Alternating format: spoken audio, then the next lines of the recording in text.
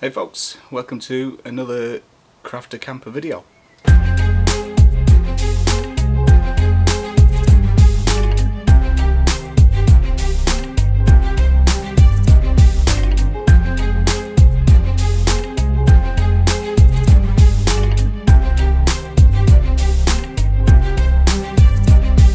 So we're going to take the engine out because we need access to this chassis leg. We need a better look at it, see if it will straighten without the weight on it, and if it doesn't, then we'll assess it to see where we can cut it and fit a new member in. Spoke to VW, the parts are available. We had a go at straightening the chassis with the engine in by pulling it with a pulley. It didn't go well. This is obviously a home job for taking out the engine, so I believe the correct procedure is to take it out from the bottom, drop it through, but as we haven't got a front end on here, no bonnet etc, we're just going to lift it out. Bit of an easier job for me. Obviously don't have the rad pack or the bumper or anything on this, so I don't need to drain any coolant. Also don't need to degas any aircon or anything like that, so it's much easier for me. Just going to jack it up, get some axle stands under it, and start taking this engine out. So first of all, anything which is in the way has been removed, like the airbox and the pipes. There's a few coolant pipes which were on the front, which originally connected to the rad pack, which we've removed just to get access. The AC lines are missing from the bottom. We've disconnected the battery, removed the fuel filter, and obviously all the coolant reservoir and relevant piping's gone as well from above this chassis leg. So first up, remove this engine ground, put the bolt back in so we know where it goes later. And we've disconnected these cables at the back of the engine, all those connections. There was also one in the back of the airbox which has also been removed. There's a mount under the scuttle which can be removed, placed on top of the engine. A couple of connections to remove from this fuse box. A lot of electrical connections to disconnect down here. I think there was 4 of them, including some sensors. There's also the hydraulic line which goes into the clutch. Also had to disconnect this cable from the ECU and the cabling for the gearbox here. Also disconnected the clamp around the exhaust pipe going down. There's also electrical connector down there, 2 coolant pipes and a gas pipe as well, which has been removed from around that. You'll be able to spot them because they're pretty easy to spot. You can tell you can't remove the engine without disconnecting them. There's also a couple of heater pipes up here to disconnect as well, and there was some fuel hoses here which you can see kind of hanging around. So just whiz through that. I'll put a detailed explanation in the second part of the video. I know some of you just like to watch it, see it being removed, have a look at it out. So they're the quick steps for removing it, but at the end, like I said, I've actually filmed every connection being disconnected, etc. I've also removed both drive shafts from the gearbox, because obviously it wouldn't come out without those being removed too. Again, video later will show you in depth. Just drained any oil just to make sure it didn't weigh as much as it would with I think it takes about 7 litres of oil, so it's quite an extra bit of weight.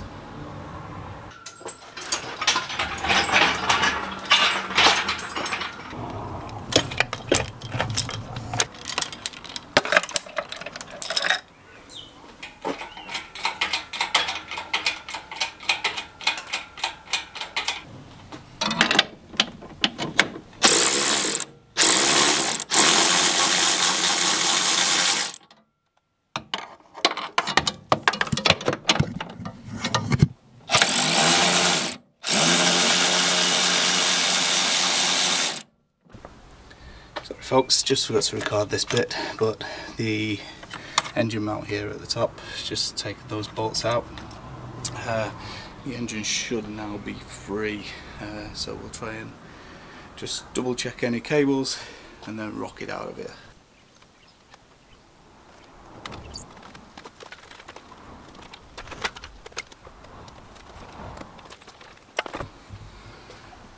That took a little while to figure out, and it's because there's this little mechanism across the bottom of the engine. It must be just to support it. I missed the bolt out of there so it wouldn't come out, but as soon as that was out, everything came free. So now this is out, I can just give you a little bit more detail of why we did it. Van actually has an oil leak from underneath. It seems like there's a little crack in the sump, so we'll have to get another sump for it. There's various electrical connectors to fix. I thought with the rain in Yorkshire, it's probably better that we bring it in here, get everything sorted, like these little clips. It gives us a little bit more time. We don't need to worry about the weather. So we'll probably pop all that in the next bit as well, just to show you all the repairs we do to the engine, put the other belts on.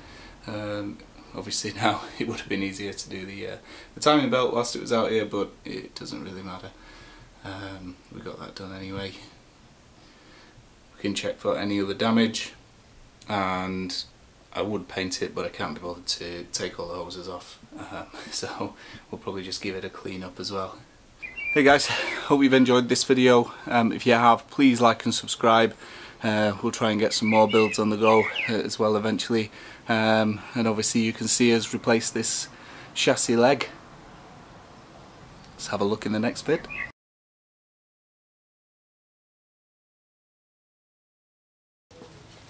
We'll just take off a few of these front pipes so we've not got as much to deal with. Keep the clips with them.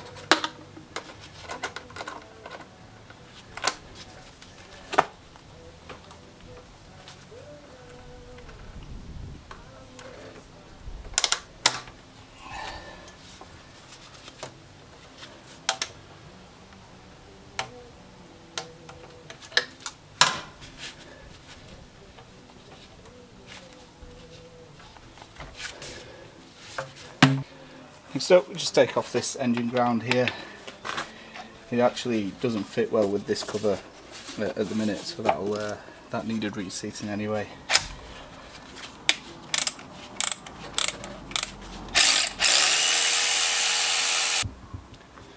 Just where possible, I'm replacing the bolts so I know where they went. The rest of the bolts are going in a blue tub, all labelled up on the drawers. This one. So you see, these are for the wings, bolts for the wheels, and there you go.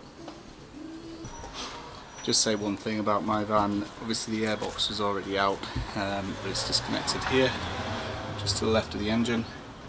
And the next step is I'm going to disconnect these 4 electrical cables at the back. No need to label these because the cables are the length they need to be in. These ones on the back side I will label up just to know which one's the black one. For reference, I suppose I can watch this video again. 577 is on the bottom wire, and on the top wire there doesn't seem to be any labelling. Right, those are unclipped. I've just took them over this hose here. Next piece is this bracket under the scuttle trays.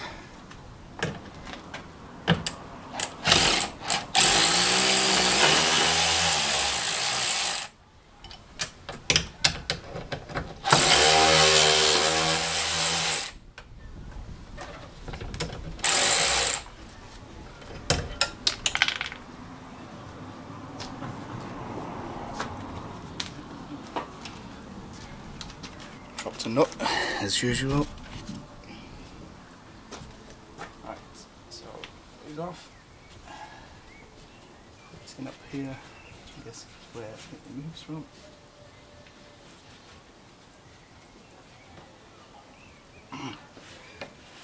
It's a bit of a tight clip.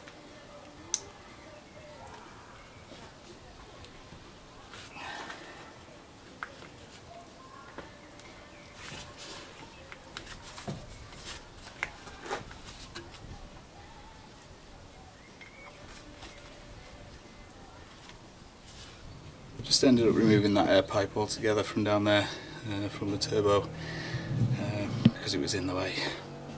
I'm just going to remove this tube as well, where it takes air into the cab. I'm removing the 10mm bolts at the top. Again, it's just for space because it's here above the engine. So we just remove this cover. We need to take off these cables at this side. Obviously just make sure the battery is removed at this point. You don't want any shocks off this. Right, that's those off. They're clipped to the body, but we'll start to remove some of those clips in a second. We'll leave everything else in place now, like the ECU, etc. The next bit to mention for me is, obviously I'm missing my coolant reservoir and any connected hosing, so if that was there on yours, you need to remove it at this point. Just make sure any of the pipes which were connected to it, which are kind of down here for me, basically come off the coolant reservoir and stay attached to the engine. Next up, just going to remove these two hoses from the heating system. They're on little retainer clips, so you need to pull those out first with a screwdriver. One's at one side, one's at the other.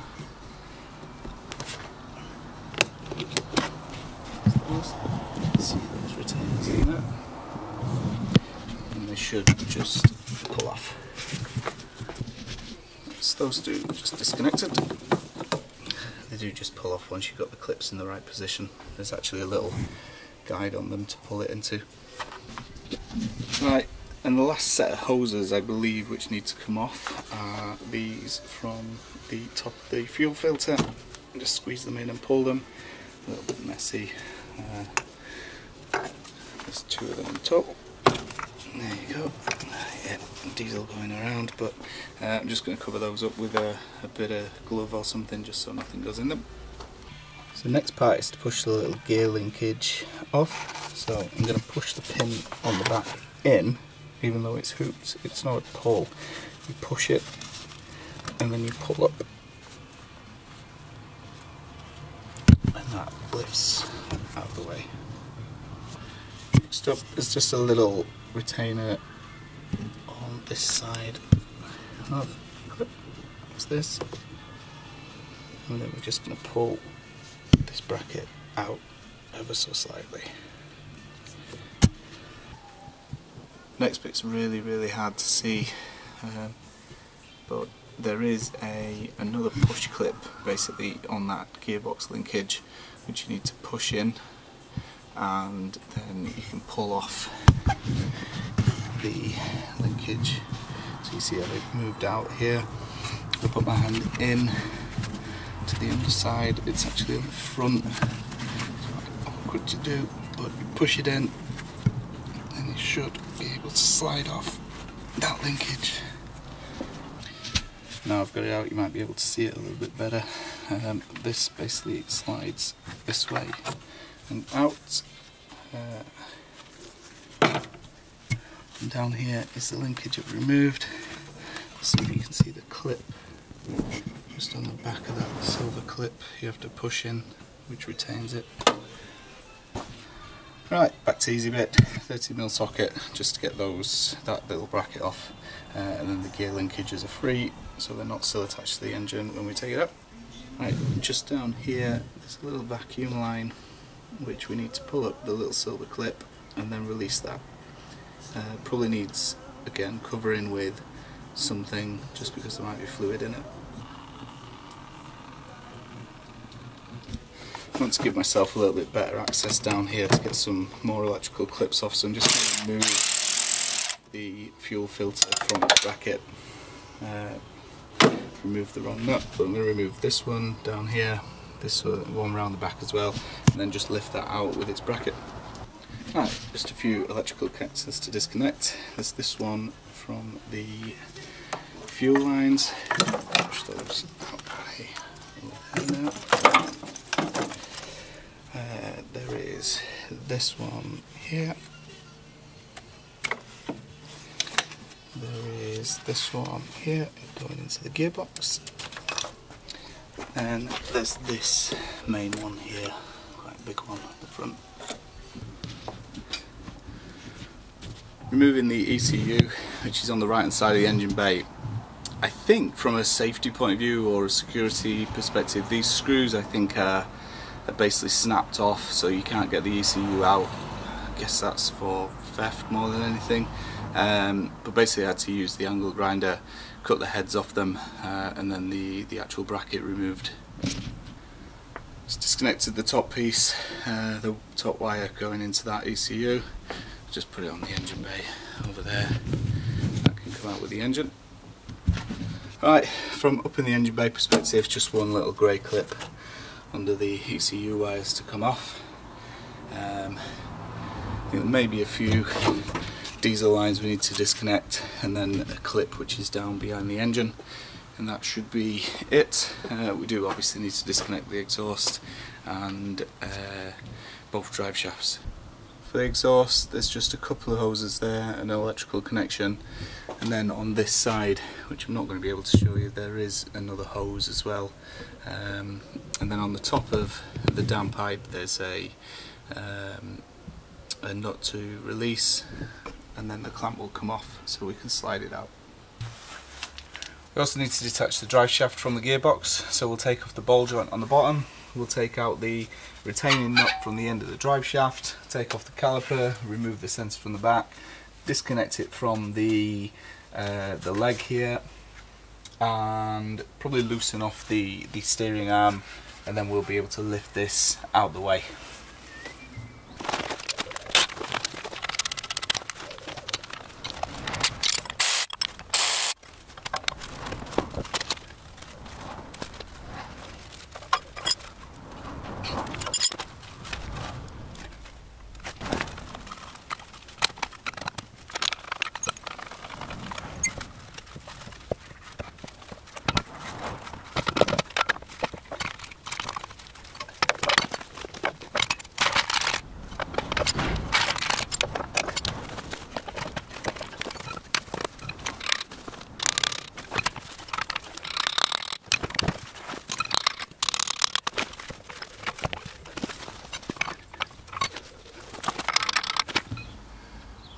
Right, that's the drive shafts disconnected from the hub at both sides. It's a pretty sweaty job actually, some of those bolts are well and truly on there. What I need to do now is remove each one of the drive shafts from the actual gearbox. This is the driver's side, same procedure to get everything off, except the actual drive shaft has two bolts in it this side. The easiest way to see it is actually down through here. Let's see if I can zoom in. See if that works. There you go. What I'm going to do is reach down through the engine bay and use a pry bar to get that apart where the two bolts are.